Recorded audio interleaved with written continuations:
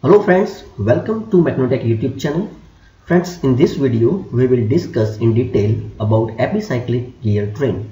So from this figure you can say A and B is a gear, and here in between O1 and O2 that is arm C. Okay, so here the pivot point of A and O1 is same here, and the pivot point of B and the pivot point of this arm also. So the gear A and arm C have a common axis at O1 about which they can rotate, and gear B mesh with gear A has its axis on the arm O2 about which the gear B can rotate. Okay, now what is the motion of this epicyclic gear train?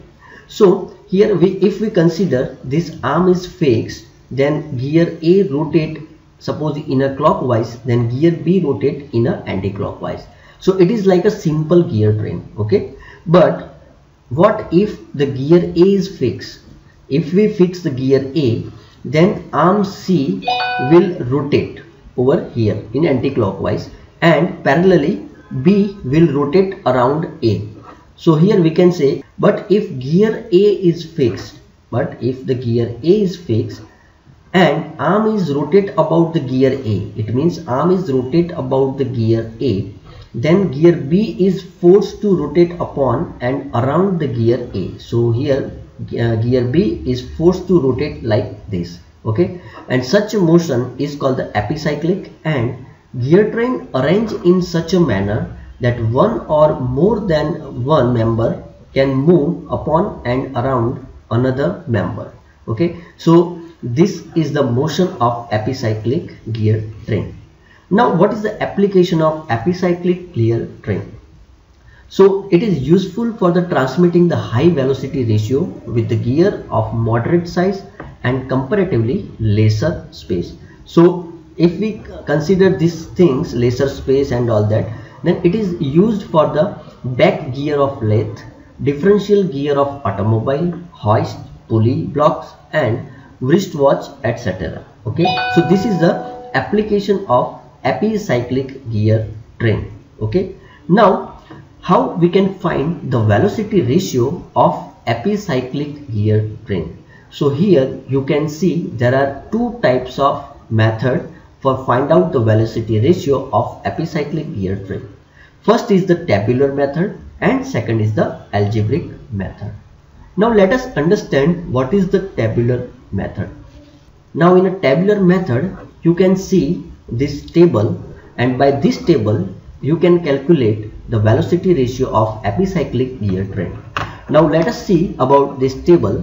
So step number one, in step number one we assume that arm is fixed. Okay, so arm C is fixed over here, and gear A rotate in a anti-clockwise direction. Okay, so the arm is fixed and gear A rotate in anti-clockwise direction. So here because of arm is fixed we consider it as a 0. This is a rotation of elements. So here three elements, arm C, gear A and gear B, arm, gear A and gear B, three elements gear given here, and arm C having a 0 rotation, gear A having a rotation, one rotation in anti-clockwise direction. So according to this, gear B have a rotation negative in clockwise direction, because this is anti-clockwise taken as a positive, so here clockwise taken as a negative, and it is TA upon TB. Now how it comes, let us see. As we know, the gear ratio NB upon NA is equal to TA upon TB. Okay, but here NA is equal to 1. So if NA is equal to 1, then NB is equal to TA upon TB we can write. So here instead of NB we can write minus TA upon TB, and minus we have added because it is a clockwise and gear A rotate anti-clockwise, that's why it's a positive. Okay, now next is arm is fixed and gear A rotate through X revolution. Now instead of 1 we consider the X number of revolution gear A rotate, and arm is still fixed. So here gear B will rotate X into minus X into TA upon TB. I hope you understand this.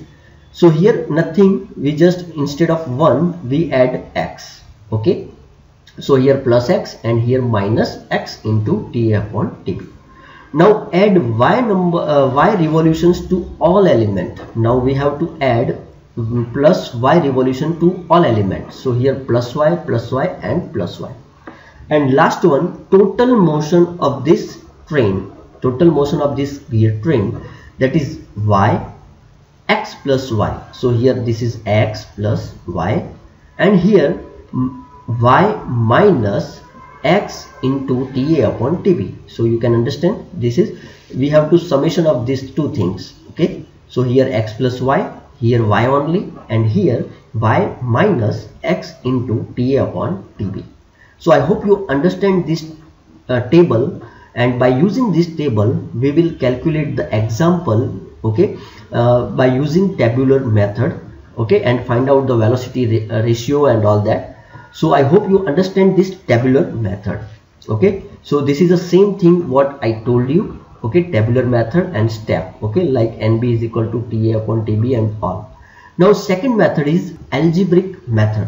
So by using algebraic method we can also find out the gear ratio in epicyclic gear train. So let us see how we can find in algebraic method. Suppose speed of the gear A relative to the arm of C. Now you know the arm and gear A, right? So here speed of the gear A relative to the arm C, that is NA minus NC. A relative to C, that's why NA minus NC. Now speed of gear B relative to the arm C. So here NB minus NC. Now you just think that since the gear A and B are meshing directly, therefore they will revolve in opposite direction.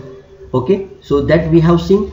Now here we consider first of all B and then A. So here speed of gear B relative to the C, that is NB minus NC, upon speed of gear A relative to the NC, that is NA minus NC, is equal to minus TA upon TB. So these things we have discussed, why this is a minus, okay, because this is a opposite direction, and TA upon TB, this is because of gear ratio.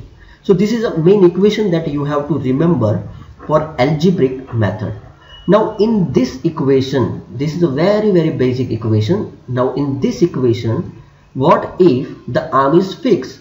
So if arm is fixed, then NC is equal to 0. So here NC is equal to 0.